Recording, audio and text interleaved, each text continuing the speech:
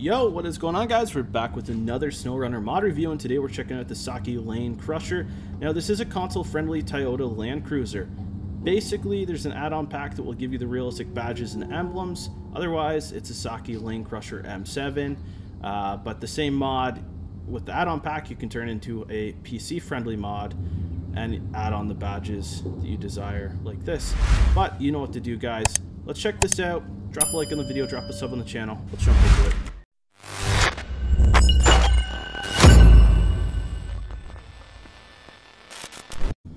Alright, time to build and customize the Saki Lane Crusher M7.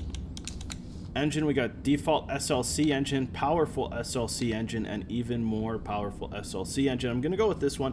It says using a more powerful engine will cost fuel efficiency for both of them, so hopefully it's not OP. We got default SLC gearbox, highway gearbox, and off-road. Let's go with the off-road. Suspension, we got stock, raised, and tuned custom. I like the tuned custom because I think it's going to be better equipped for durability. Now for tires, we got 33-inch Saki tires, AT tires, 35 AS1, AS2, AS3, 37 Saki AT tires, 39 AS1, 2, and 3, and then off-road we got 33 Dragons off-road wheels, and we got 35 OS1 and then 37 Dragons off-road wheels, and it comes with a custom tire, obviously.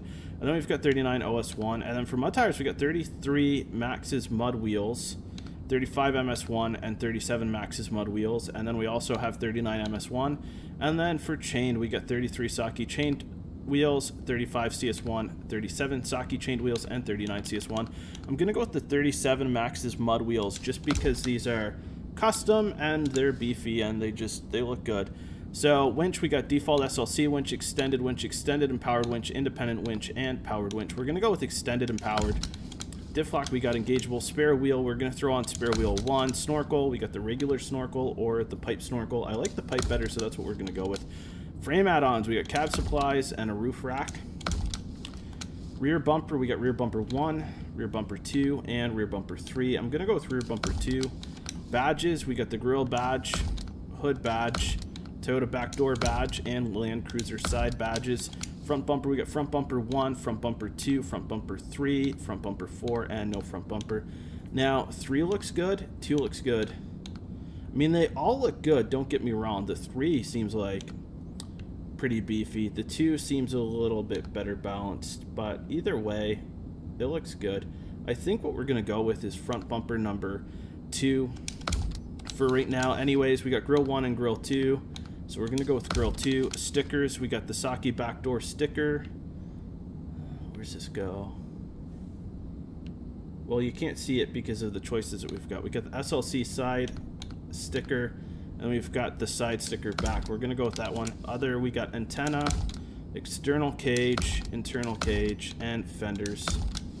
Rims, we got SLC rims 1, 2, and 3. I like the 3 the best. These are nice. Colors, we got black, we got this tan color, we got red, we got navy blue, we got gray, we got normal blue, we got, I don't even know what to call this color, and then we've got a greenish gray sand color, we got a burgundy color, another gray, and another light blue. I'm gonna go with the burgundy color, guys. Alright, let's pull it out, see what it can do. Alright, let's start it up. Okay, so the gauges work so far. There's some decent detail in here. This is actually really well detailed, and this looks nice. This is really, really, really nice. Now, I did realize with the external cage we lost the back bumper we originally wanted. I don't know if that was intentional or not. If you're watching this mod developer, comment below, let me know if there's a way to get that back bumper on there with the external cage. Regardless, we got the tow hitch, we got the spare wheel, and yeah, the engine sounds incredible. This engine transmission setup so far seems really, really nice. This is smooth. The gauges work. We're just in 2-wheel drive right now.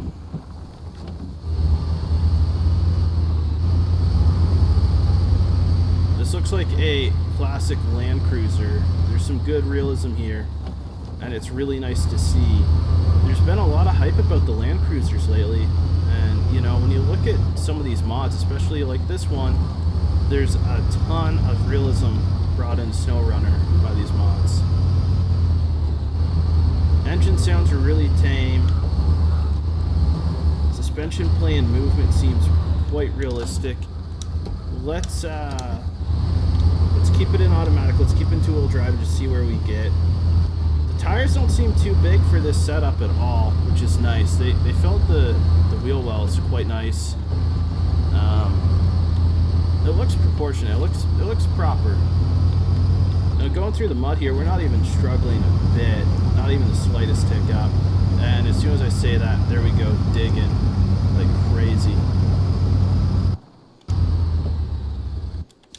Alright, this is going to be a good picture though, because we got this truck. We got this truck nice and muddy, I think. So this looks really, really good. There we go. Let's see, let's put it in a low and see if we can get out of this without going into four-wheel drive. So if we just barely feather the gas, we made a little bit of progress. Let's pop it in four-wheel drive and we'll keep it in a low. And you can see here we're pushing through this.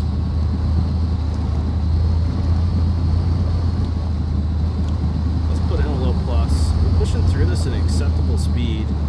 Now low plus we start to dig a little bit. Well, we're doing good. Let's turn on the diff lock.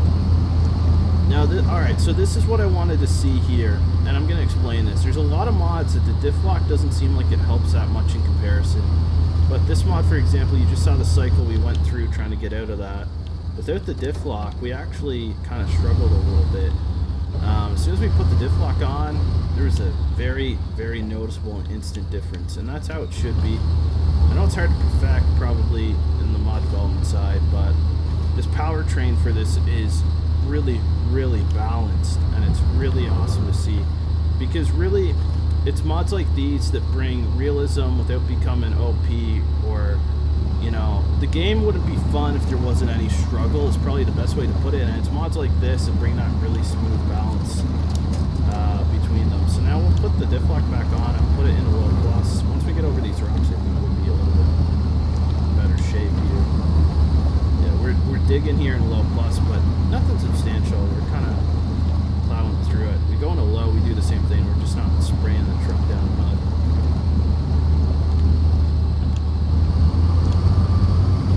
Put it in a low plus and try to make our own path here, and we do fine, no problem. Put it back in automatic. Now the suspension play and movement seems stiff enough for what we're doing. It's durable. We haven't taken any damage yet. Scale of this model seems really, really well balanced as well, and that's also incredible to see. Here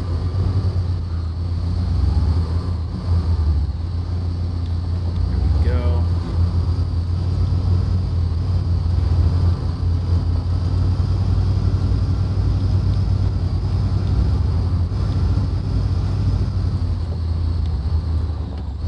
Hard to control when you get going a little bit too fast. The steering's not too responsive, it's not under responsive, it's incredibly balanced here. It doesn't seem too top heavy for its height. Some of these bumps throw us a little bit off track. That's kind of where we end up bobtailing a bit. Now, if we're in all-wheel drive, it'd be a little bit different too, because that changes the drive dynamic quite a bit. But let's hit the water here and see how we do. Did we lose our snorkel?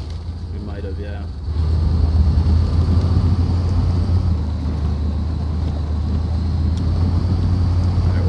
Four-wheel drive here, diff lock on when and if we need to. It's trekking through this, no problem. Now we're getting into dangerous water level though.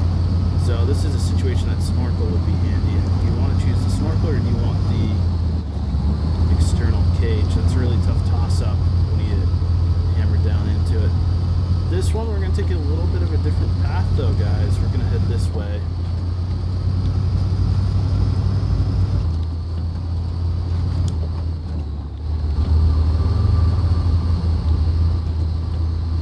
Spinning a little bit here, but not much.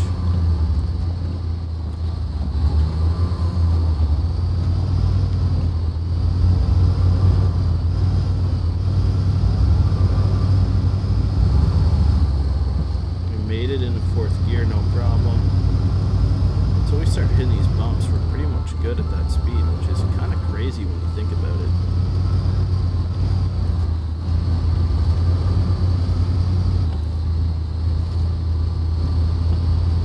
tell though, the weight does shift you around quite a bit. I don't want to say too easy, but it is a little bit challenging to try to constantly correct. That's probably the best way to put that. But we're just in two-wheel drive, still trekking through this. Which actually you can tell we're chewing in pretty good. So let's see if we can cross here.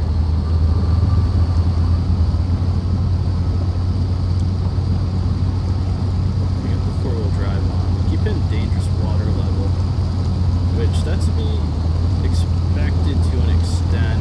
We do want to see if this can keep up with some simple scouting here, because this water doesn't get crazy deep. And this is a normal kind of decent trail that you're probably going to be going on. So,